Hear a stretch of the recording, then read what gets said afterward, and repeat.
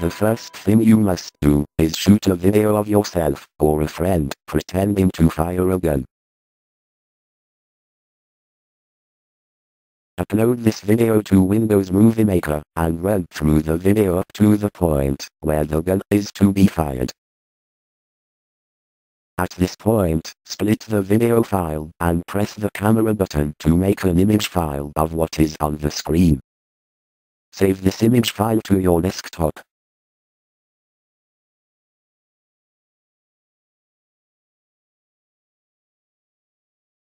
Open the saved image using your favorite photo retouching program.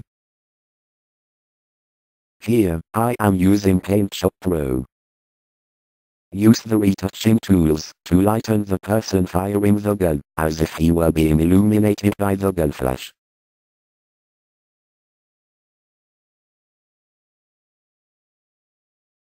This does not have to be perfect, as the finished image will only be seen for a fraction of a second.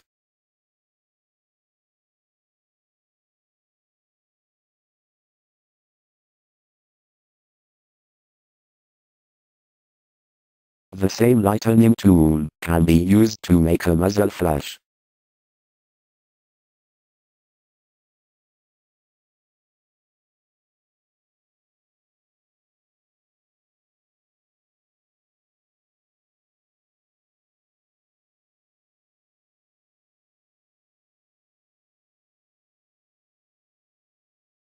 The brightness of the whole image can also be put up a notch.